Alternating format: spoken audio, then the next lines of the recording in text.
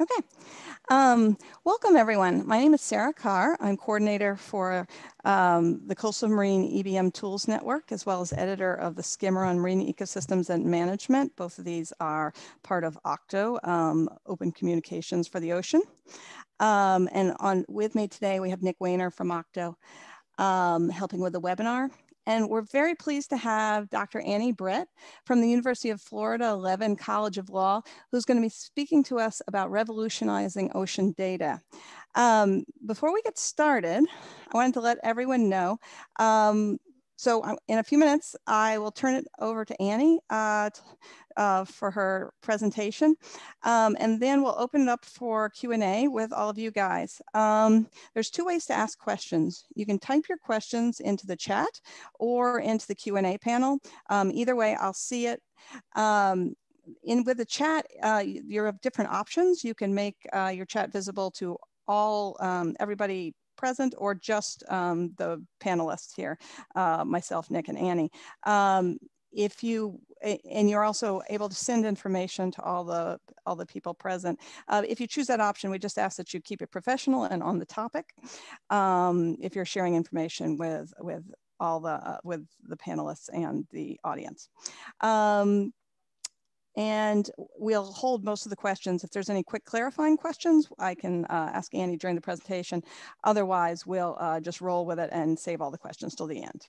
Okay, thank you everyone, and thank you so much, Annie, for being here. I'll turn it over to you now.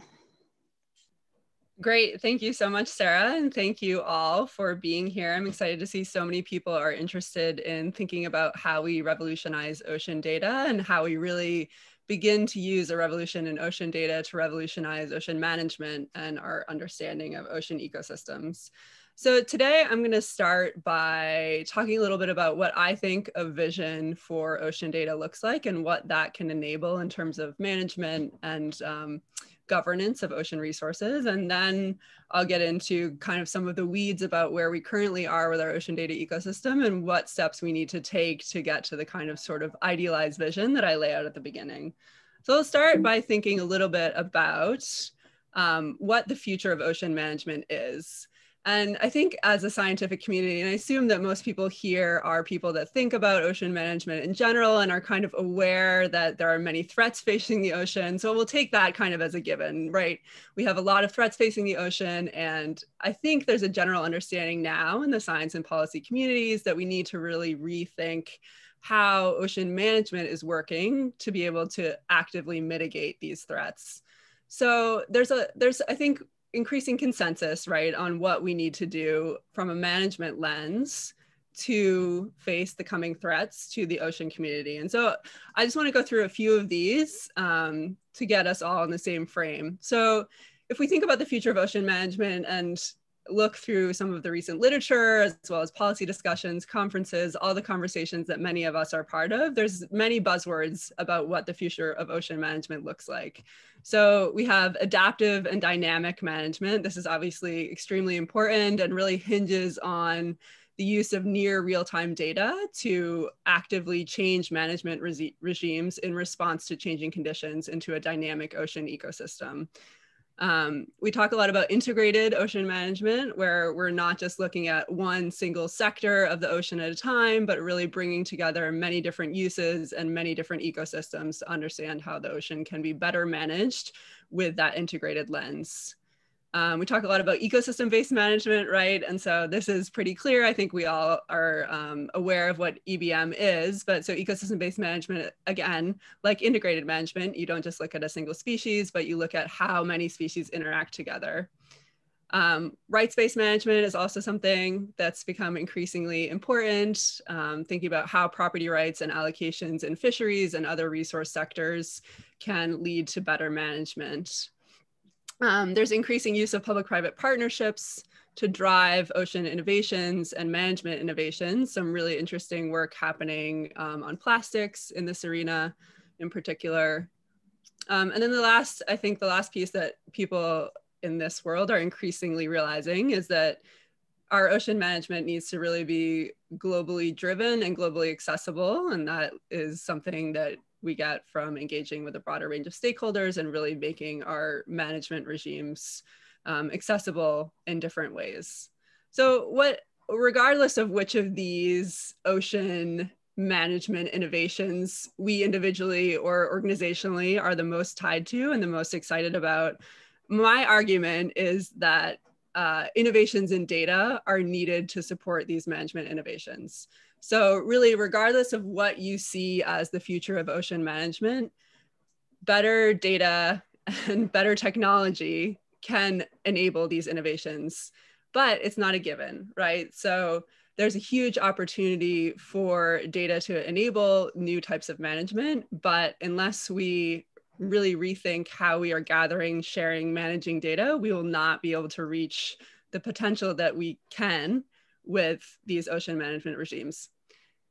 So I want to give one quick example of kind of what data can enable in terms of management innovations. There's obviously many more examples out there, and I'm happy to talk more about those in the Q&A. But so this is an example of a potentially dynamic management regime that's very much supported by near real-time data, right? So, and bycatch, so this is an example from fisheries in which the Nature Conservancy developed this e-catch system where the goal is to reduce the bycatch of certain protected species. And so by gathering data using new technologies, namely smartphones, fishers are able to give that data directly to managers and generate near real-time results that allow changes in what areas are mapped as high risk and allow fishers to essentially avoid bycatch, high-risk bycatch areas with near real-time implications. And so there's a lot of different examples like this that are starting to come online where different ways of gathering data can yield really interesting potential for management innovations that react very quickly to dynamically changing ocean conditions.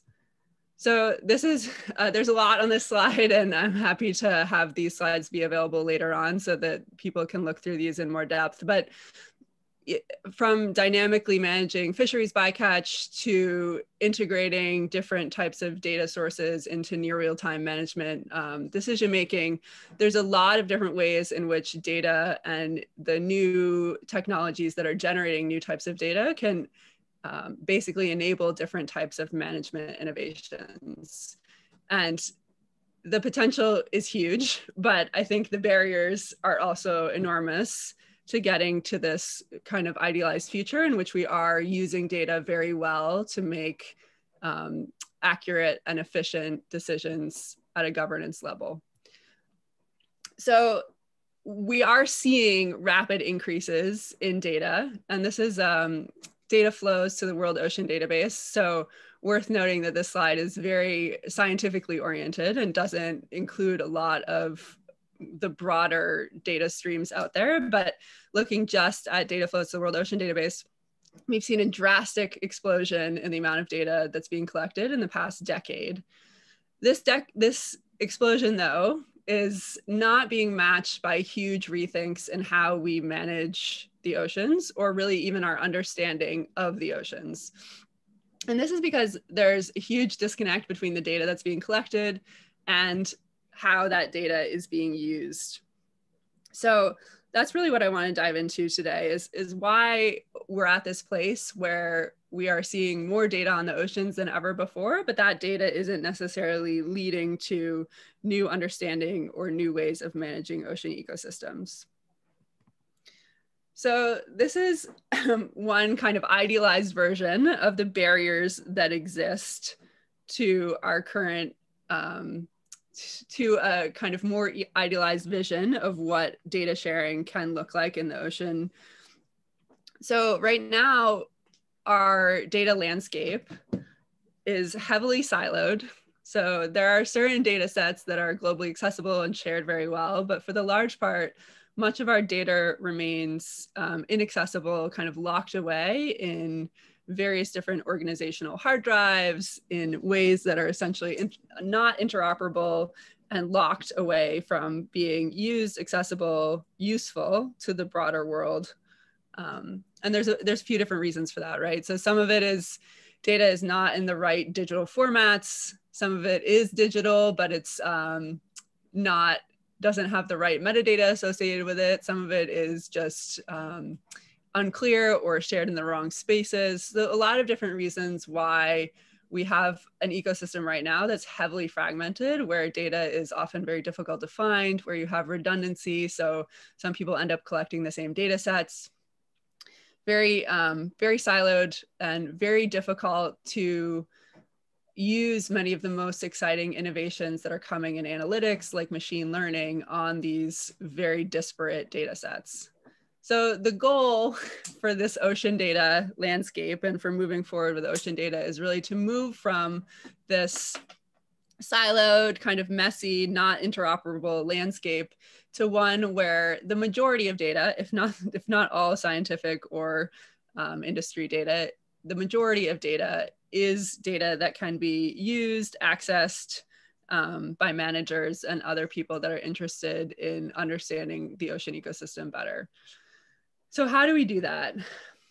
This is an example again from fisheries, and I thought a good depiction of what our current system looks like and what a future system could look like.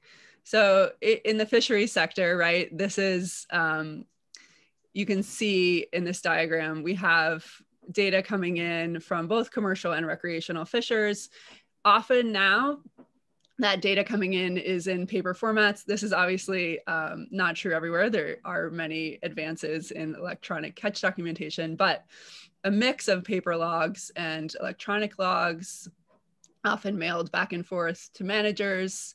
You have manual data entry, and then that digitizes the data eventually, but then those data go to usually managers who use it to eventually make decisions. But it's a very long process. It's often very convoluted, and the results that come out of it are far from real time, which leads to significant lags and inefficiencies in management when you have these time lags between when the data is collected and when it's actually being analyzed and becomes useful for decision making. Interestingly, this model also, importantly, you have electronic data that's really only shared with managers. And this becomes very problematic in industries like fishing, where the fishers themselves may have actually a lot of interest in having that data or having access to that data for various different purposes. So in this current model, even those who are often collecting the data don't end up having access to it or any way to really use it in a meaningful way.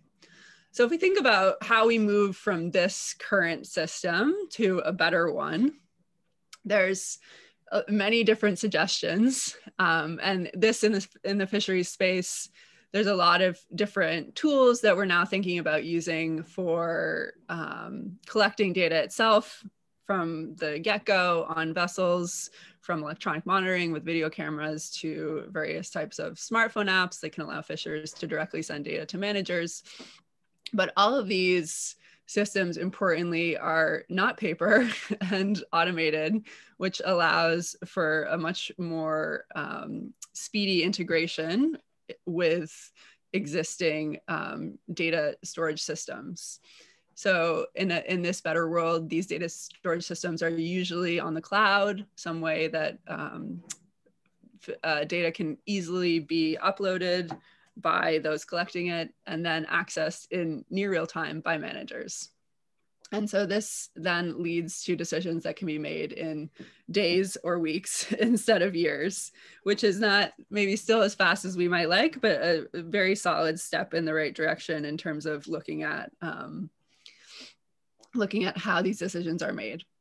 So I think this gives a kind of broad overview of what that data process can look like and how we can change it. But I specifically want to think about three major ways in which ocean data could be revolutionized, in which I think it should be revolutionized. And I think if we focus on thinking about these three areas, it will lead to a lot of the changes that we need to see to support future innovations in management. So the first one, sticking to the kind of classic questions here, right? So I think the first thing I wanted to think about and to really push on is our understanding as a community of what is ocean data. So right now, the majority, I think, of what we think of as ocean data is pretty high quality scientific data. So data that's coming from established government observing programs, from scientific projects, from tagging marine mammals, a kind of classic array of ocean data sources. I think there's a number of, there's a lot of good work happening to think about broadening our understanding of ocean data beyond just this traditional scientific lens.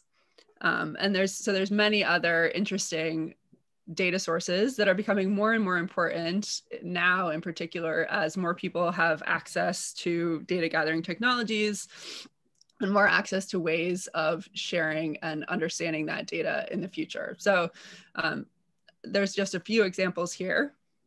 One that I like to push on in particular is the idea of low quality data is one that is often very uncomfortable, I think, to the scientific community when they think about beginning to share and access and manage data better, is how do we that are not necessarily of the highest quality in these larger databases. So coming from the legal perspective, I think a lot about how good does data actually have to be used as the basis for any types of regulatory, legal, enforcement decisions. And the key question here is understanding from the beginning, from when data is gathered, and storing information about how data is gathered in metadata so that you can directly link data of different quality to the right uses for that data. So there's really interesting ways in which we can begin to use lower quality data for triage, for instance, for identifying potential problems that can then be researched further with more intensive methods and higher quality data outputs. But right now, this type of data and many of these others, citizen science, industry data, qualitative data, they're not really being thought about when we think about a broader ocean data revolution. So one thing that I think is super important as we go forward in thinking about what an ocean data future can look like is moving beyond just the very traditional data sources from our ocean observing systems to include all of these myriad other types of data.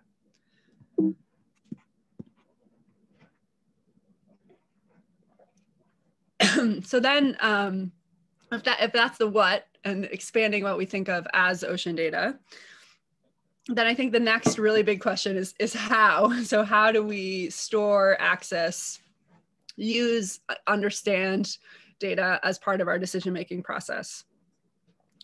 And there's a few different examples, I think, of ways that we can begin to really push and really rethink how our current data systems work, from relatively siloed systems to ones that are much more global and accessible by many different parties.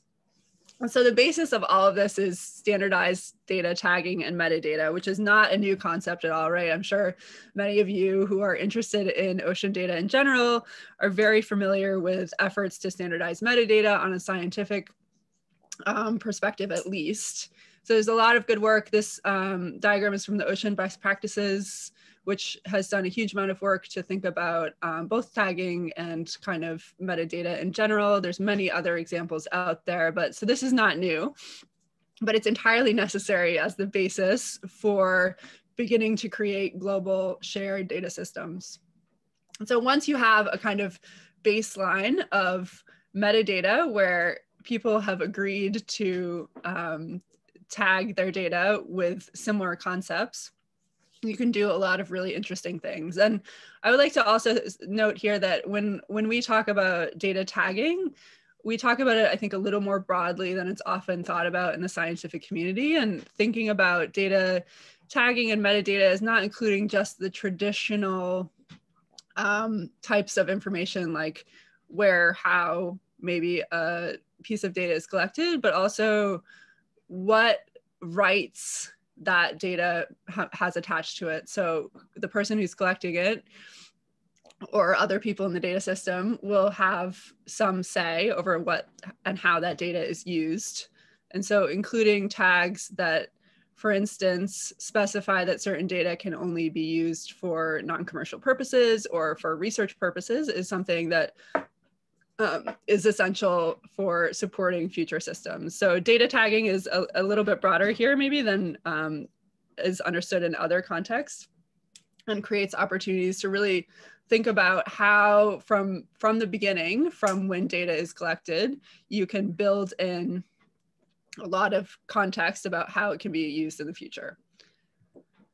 So once you have standardized tagging and metadata protocols, you can move and create federated data networks, which is something that we have been thinking a lot about. And it's also not a new concept, but it's one that's being increasingly importantly used in other fields and deserves thought in the ocean space. So this federated data networks in particular have been very heavily utilized in the medical industry, where there are very large privacy issues, right? So many regulations such as HIPAA preventing personal information from being shared. So to get insights that use data and that use data from different patients, the health industry has had to be quite creative in how they structure and share data. So federated networks essentially allow very private data to be shared globally with an intermediate step that preserves the privacy of that. So you can link together, and this is the federation, you can link a network together many different data sources and allow queries to be run from a global federated server that then draw insights from all of these many different nodes of the network without releasing any of the private individual data that those insights are based on. So this is something that is easily applicable to the oceans world. And there's, I think, a divide right now. If you think about oceans data, there's certainly a strong community who believe that ocean data should all be open and accessible, and we should liberate all the ocean data. And there's certainly a strong argument for that. I'll talk about that a little bit more, but understanding that right now there's a significant portion of the industry community as well as the scientific community that are unwilling to share all of their data in an open access format. Federated networks can really allow us to begin to link together different data sets while still maintaining some elements of privacy and confidentiality that certain data providers really do want. So a lot of interesting opportunities for federation. Federation also, importantly, does not require creating an entirely new data system necessarily. You do have to build an architecture that will allow you to link together different pieces of this system, but it's a lower lift than some of the other more ambitious plans to link together our ocean data sources. So we also, as part of a federated ocean data network, think that data lakes present a very interesting opportunity. And so data lakes are usually cloud-based, often run by Amazon or others. But so Amazon Web Services, for instance, will host a data lake that is, instead of being a very structured database that many of us are used to working with, data lakes are, it contain completely unstructured raw data and allow analytics to be run in the data lake itself. And so data can be accessed and used kind of as it's needed, and then output into different types of analysis. So this data lakes can be included essentially as nodes in a larger federated network. And this is something I think that's particularly exciting for scientific data, where there are fewer privacy concerns and potentially very interesting insights being generated from different types of raw data being combined together. Data lakes, interestingly, have been really important in the past few months. I'm sure we're all sick of talking about COVID, but in the COVID context, data lakes have been very helpful in terms of generating insights into COVID caseloads and many other pieces of the COVID puzzle. So Amazon has made their COVID data lake accessible to the public, and it's been very important for many different pieces of the research puzzle, which also is interesting both in the, I think, potential for data lakes to yield an important scientific function in the future, but also interesting just from a time perspective. I think in the oceans community, we're used to working with data projects that take a very, very long time. So seeing that the health community was able to create these data solutions in a time period less than a couple months in many cases, just goes to show what is possible with the right amount of money and interest behind different options. So the combination of federated networks and data lakes that are all supported by kind of standardized tagging protocols really, I think, present new opportunities for thinking about how we can begin to manage and access ocean data in ways that capitalize on the amount of ocean data and allow us to generate insights, not just from the one data set that we collected ourselves, but from many different data sets. And so these, I think, there's a lot of opportunities out there for rethinking these architectures. And a big piece of that puzzle also is rethinking who is part of this ocean data ecosystem and how do we build these architectures going forward. And so there's a lot of, obviously, different pieces of the ocean data puzzle. This is a diagram from the Decade of Ocean Science, which is very busy, so I apologize, but I think it gets well at both the number of different stakeholders that are involved in the ocean data questions, but also the different sources of science and knowledge that we're seeing and how that connects to a bunch of the broader pieces of the puzzle. So just as I think there is a tendency, particularly as we think about revolutionizing oceans data, there's a tendency to focus on high quality scientific data that I want to push back on. And just as there's that tendency, there's also, I think, a tendency to focus on scientists and managers as the kind of most important pieces of this ocean data puzzle, where scientists are generating the data and managers are the ones that eventually will be using it.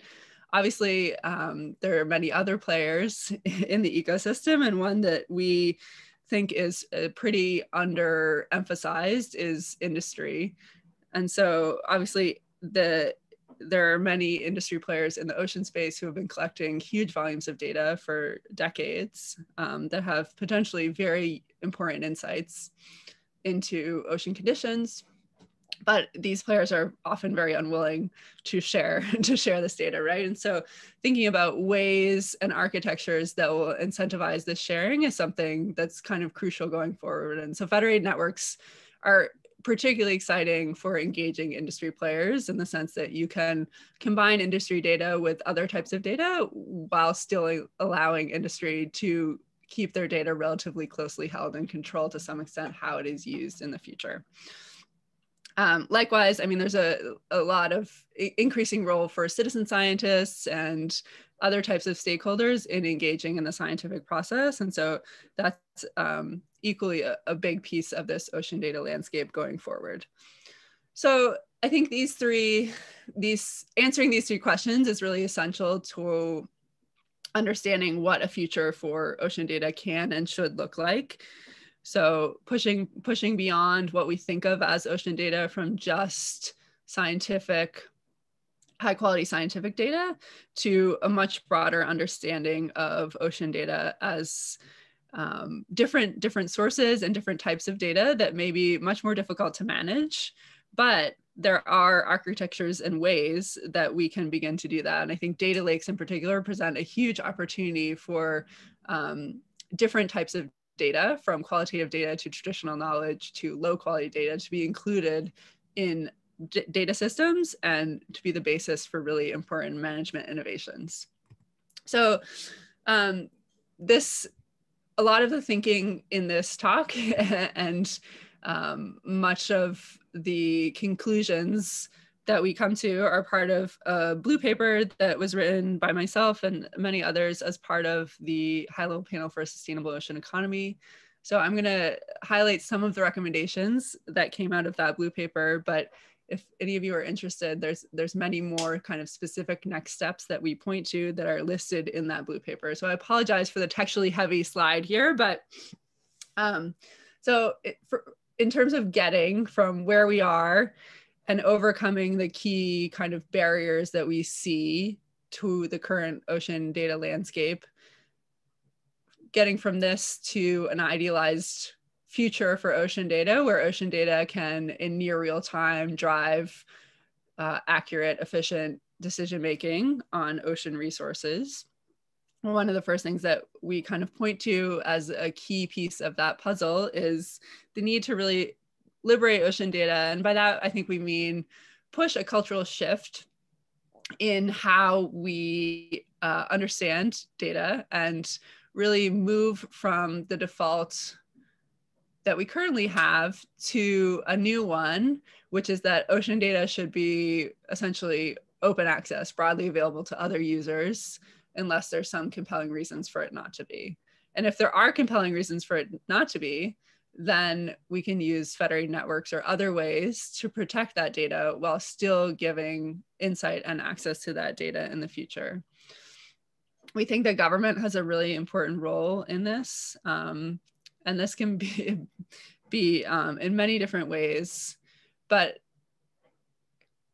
the move to liberate ocean data is not going to happen just in the scientific community, just by scientists committing to open their data and make it open access. It really needs to be a commitment that is backed by governments and that industry also engages in. So we point to different actions that all of these communities really need to take to move towards a liberated ocean data future. And so the second piece is, I think we're in a really interesting time period right now with the UN Decade of Ocean Science ramping up and many resources, both monetarily and intellectually, going into thinking about how we can move ocean science forward and how we can really use that ocean science to push sustainable development. So it's a prime opportunity to rethink how we use ocean data and to garner kind of widespread support and commitment to some of these goals as part of the broader UN Decade of Ocean Science process. And so we think that a really important piece of the Decade of Ocean Science will be pushing for many of these data innovations and beginning the process of reaching standardization going forward. So there's, I think this maybe, yeah. So this was the end of what I included for recommendations here. There's many more that we kind of got into in our blue paper, and I'm happy to answer further questions about what next steps can look like and how we move towards a future of ocean data that enables the management innovations that we really need to better tackle the challenges facing our ocean resources going forward. So I'll end there and look forward to questions to dive into any of these pieces in further detail. Okay, Annie, thank you so much. This was fantastic. Okay, did you have any additional slides or anything? No, that's it. Okay, great. Okay. And I just wanted to let everyone know you can go ahead and send in questions through the chat or the question and answer feature. So yeah, we definitely have questions and we'll go ahead and dive in. Question, is there anyone else suggesting that we build instrumented ecosystems where the data feed a model of the ecosystem for managers of the ecosystem to make weekly decisions? And then the person who asked proposed, there was a proposal of that nature. Did you know of anything like this?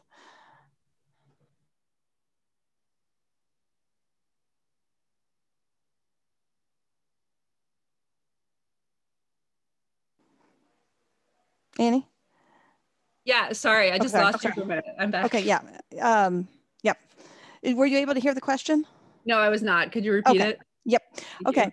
It says, is anyone else suggesting that we build instrumented ecosystems where the data feed a model of the ecosystem for managers of this particular ecosystem to make weekly decisions? And then they gave an example of a proposal that something that proposes this, but they're curious if there's any examples of it. There's, I think, broadly examples of similar ideas. I don't know if there's any that are directly what you're speaking about on a weekly basis, but there's, I think, a number of examples. The fisheries ones are the ones that come first to mind for me, but that's simply because that's what the field I've been working in most. And so there are a number of examples, interesting ones, where bycatch in particular is a product where models from the data are going into near real-time management adaptations on a actually much more frequent than weekly basis. And I'm sure there are more that I am not as familiar with, but welcome anyone who has ideas or examples of those to put them in the chat as well. Okay, great. Thank you, Annie. There's a question, how would you recommend reaching a global consensus on formatting data and metadata? Are there tools such as best practices, templates, et cetera, that can support this?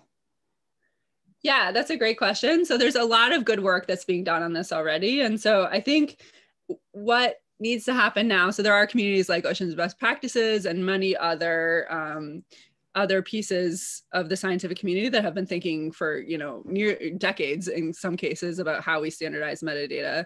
So at this point, it's less, I think, of a technical problem where we need to come to agreement, and more of an adoption problem where people need to start using these, and people need to start agreeing of the many different metadata protocols that we have out there, which ones we're actually going to use. And so I think that's really the interesting factor going forward. And this is one of the reasons why we think the Decade of Ocean Science can be particularly powerful, is that if it can really drive adoption of some of these metadata protocols, that would go a huge distance towards beginning to reach this standardized adoption. So a lot of metadata protocols have already been agreed on. There's been a lot of consensus around what these should look like.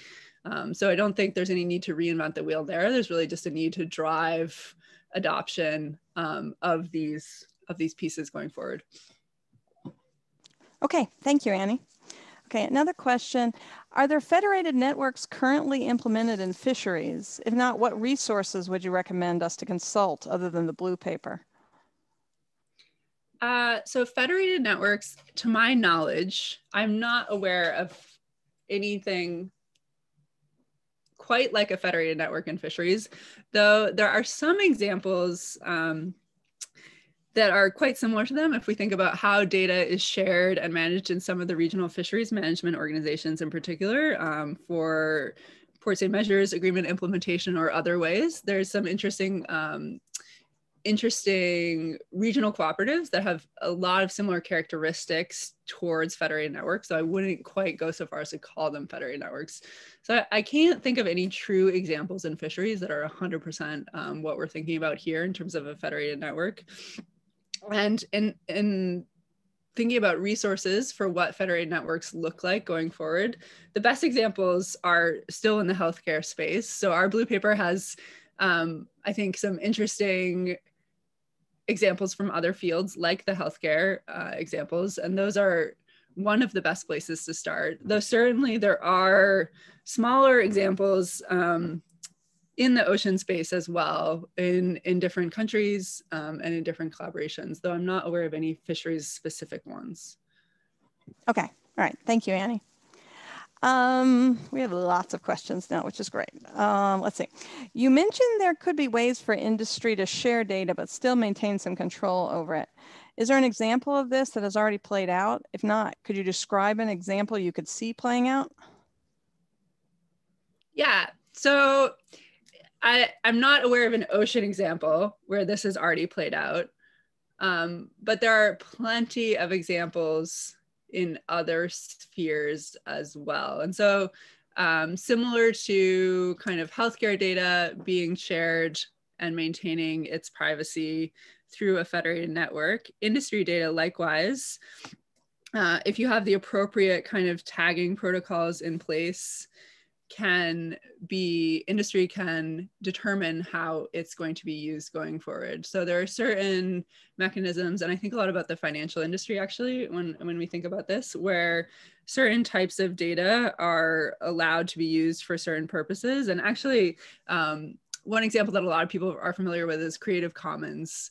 And so that's something that is very widely adopted on the internet, right? Where you have licensing that's been agreed on for images and videos and different tiers of licensing for different types of uses. And so there's certain pieces of the actually various industries that have adopted very similar kind of protocols to Creative Commons, where you can essentially tag or license your data with a certain allowable uses attached to it.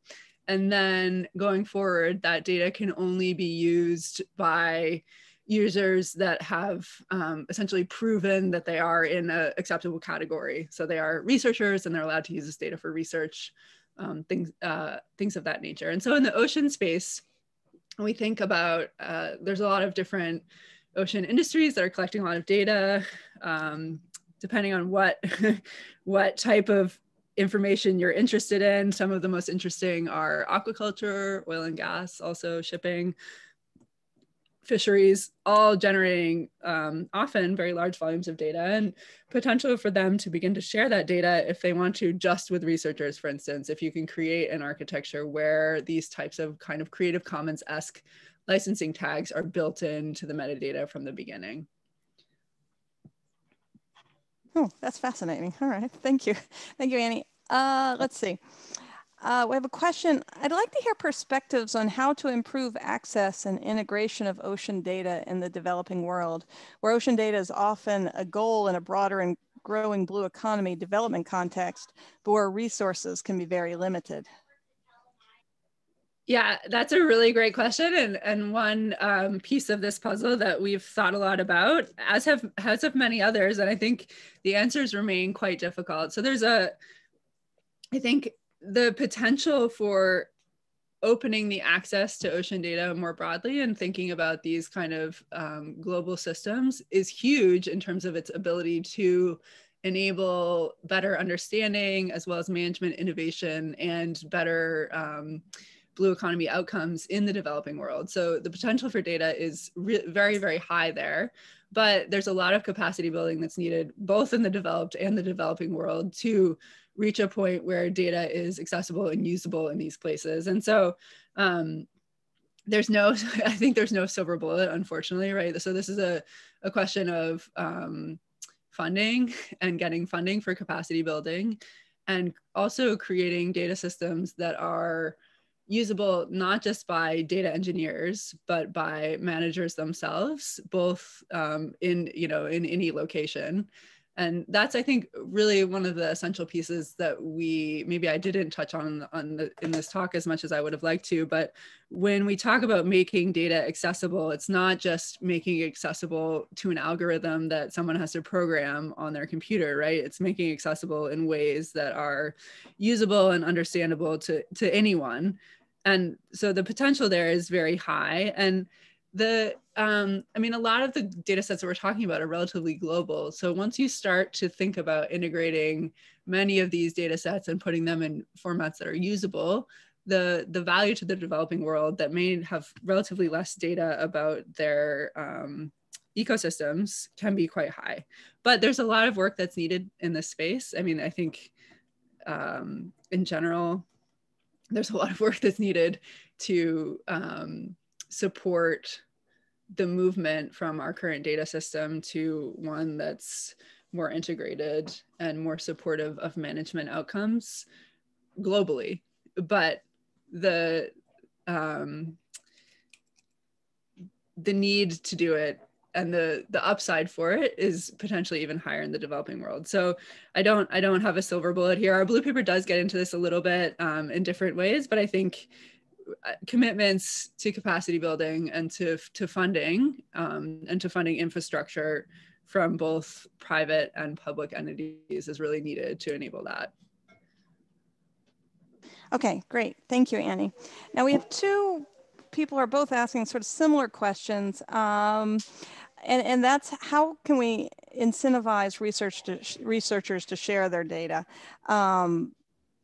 One person there working in the Western Indian Ocean, and they say much data is locked with individual researchers that may not be particularly willing to share their data.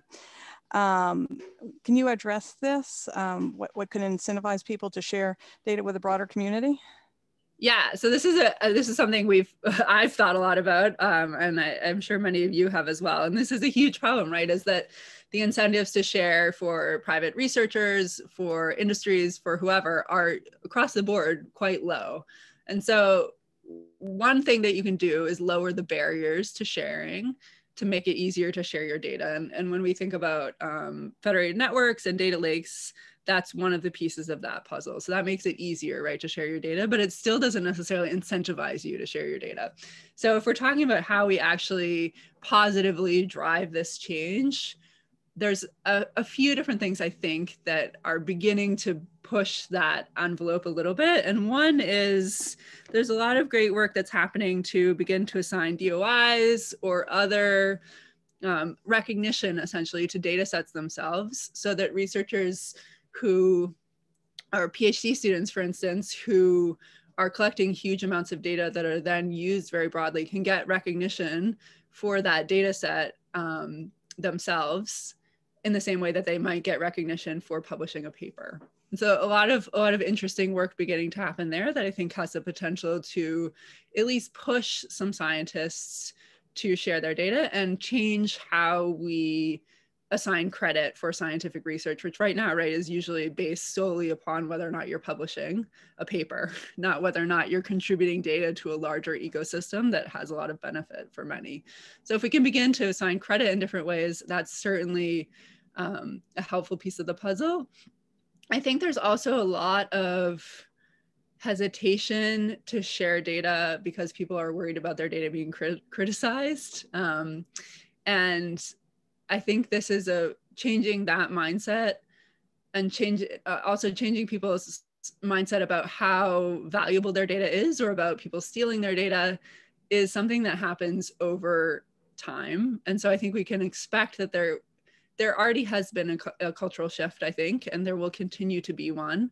So I think we can expect to see kind of a slow transition from scientists believing that their data needs to be held close to understanding that data sharing is probably not going to hurt them. And there are certain ways that we can push it from a regulatory level too, right? So in the UK, for instance, government-funded marine projects are required to share their data publicly, but they have a 1 to 2 year time period before they're required to share it to allow them to analyze it themselves and then publish it. But those types of government mandates obviously do a huge amount to overcome those barriers and incentivize sharing also. Okay, thank you, Annie. There's so many good questions, so I'll get to as many as we can. Let's see. One participant said, "Quite enjoyed the talk, Annie, and can't wait to get a copy of the presentation. As we all know, and you mentioned, the amount of data has rapidly grown over the past decade. How can we more effectively let potential users of the data know about different data available? What can be the effective ways to disseminate the info?" Yeah, that's a great question, and I think a pretty difficult one. So right now we have data catalogs and things like that, which are a pretty effective way, I think, or relatively effective, we'll say, at letting people know what data do exist. And so those types of data catalogs are, I think, a first step. And other types of, not necessarily data repositories, but indexes. So there's, I think often they exist for specific subfields of science. And there's quite a few examples globally of those. And so that's, I think, a good way to start the process, certainly, of letting people know what data does exist. But I think they're only a drop in the bucket. And what we really need to do is begin to integrate the data into larger data networks where you don't have to be letting people know that the data exists, that they just find it when they're searching for whatever related item, right? And so that's, I think, what we're really getting at with the federated data network concept, is how do we lower the barriers to finding data and move forward in that way? Okay, great. A question. A big issue with many data sets is extremely variable data quality, which makes it difficult to know what purposes it is fit for. This is magnified when the data is used in a federation, and you may not be aware of what people are using it for. Are you aware of any techniques to flag, control, and or correct poor quality data sets before the errors propagate into decision making? Yeah, this is a great question. And obviously, if I'm arguing that we should be including lower quality data in these data systems, it's something that we really need to figure out. So I think part of this is in the metadata and data tagging piece of the puzzle, where it needs to be either made clear by those collecting the data what methods they used and any potential quality concerns that may derive from that, or whoever is processing the data needs to also be able to add those flags as needed. And there's different ways of doing this. You can either, depending on what kind of system it is, where you're either tagging data with explicit information about its quality and how it's collected, or you're tagging it with what it may be fit for use by. But one of the pieces of we'll say an ideal data network is that those collecting the data ultimately have a lot of control over what data they put into the system and how they do tag that data, which can generate problems down the road. So having trusted parties, trusted brokers, intermediaries that are able to flag certain data sets as low quality is pretty essential to the process, but also it's not going to be the only answer to that question. And I think it's an area that really we need to continue to think about how we identify that poor quality data. And right now is certainly, I think right now there are data sets where through word of mouth, we kind of find out that this data set has quality issues, or one researcher discovers that a data set is not as high quality as they may have hoped and they stop using it, but that information does not disseminate in any meaningful way. And so others may then use the data set. So having a centralized system where data quality can be reported and checked and any issues with it can be flagged by anyone using the data set and then reviewed later, I think is really important. But I think that there's a lot of further work that needs to be done on this. And I certainly don't have the final answer on what the best methods to do that would look like. Okay, thanks, Annie. Sort of branching out from that, question came in.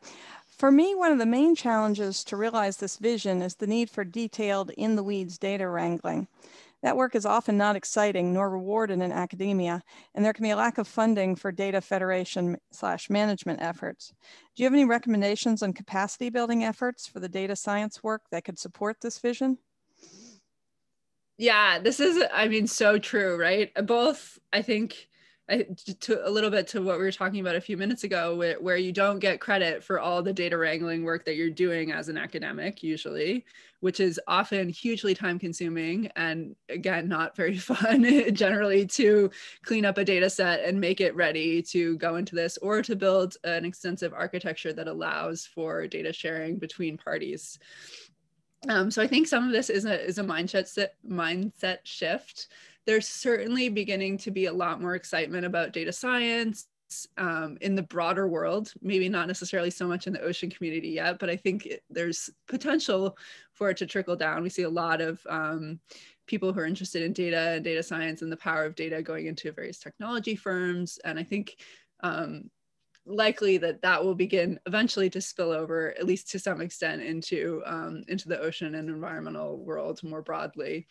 But in the meantime, I think pushing again for ways in which we can expand how we give credit in academia to data work would be a really important piece of this puzzle, so that there's an understanding that even if you spend a lot of time cleaning up, working on making a data set shareable, that has some value, that is an important piece of the role of an academic, the role of a scientist in the ocean world.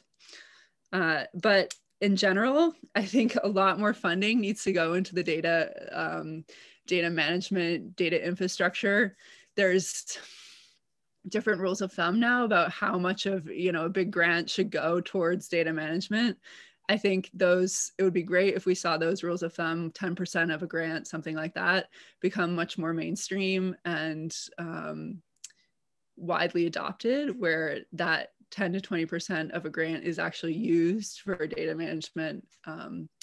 And that requires commitments both from the scientific community as well as from the government to really mandate that we actually spend the time and the money to do this. Because yeah, it's not always fun, but it absolutely needs to happen. Okay, thank you, Annie. Let's see. Another question, are there technologies you'd recommend, such as app-based data collection tools, to enable digital data collection and incentivize moving away from paper data? Yeah, so there's a lot of apps being developed. Apps are the new cool thing, I hear. So no, I think in fisheries in particular, there's been a lot of different examples from many different providers, depending on what you're interested in, from things like MFish, which are kind of blockchain based and very oriented towards developing world countries, to tools like eCatch or others that are being used in the US.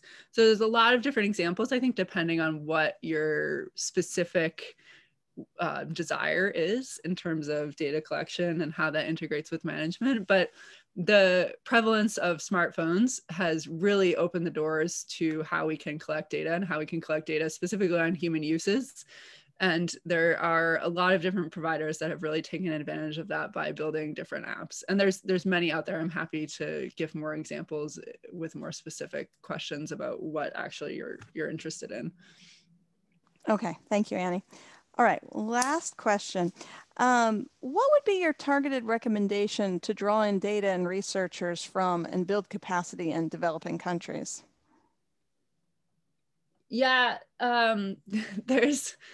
I think, again, I am probably not an expert on this specific piece, so take what I say with a grain of salt, and then we should absolutely bring in others that are experts on this to give much better answers and to make sure that those opinions are really well integrated into future data systems. But I think, there's a lot of great conversation happening right now from folks like Asha DeVos and others about how we can decolonialize science in these places. And I think the data pieces of this are very important as well. So making sure that funding for projects that are taking place in the developing world and the data that's gathered by those projects is accessible to that place is really essential. And part of that is making sure that we actually have researchers from that place on any expeditions or data gathering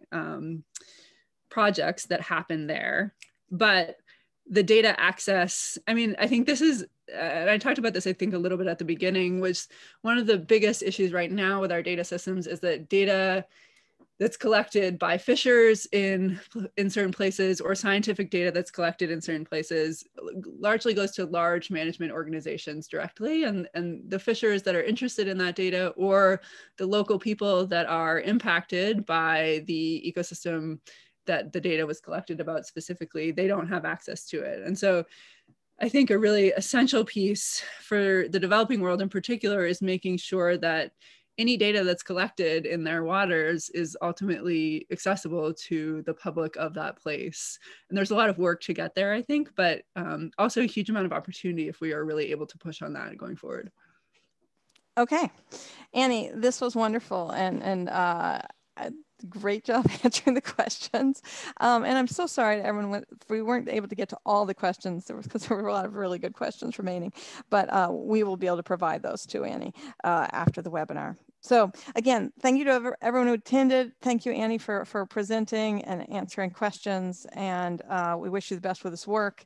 And thank you, everyone. We hope to see you on future webinars. Okay. All right. Bye, everyone.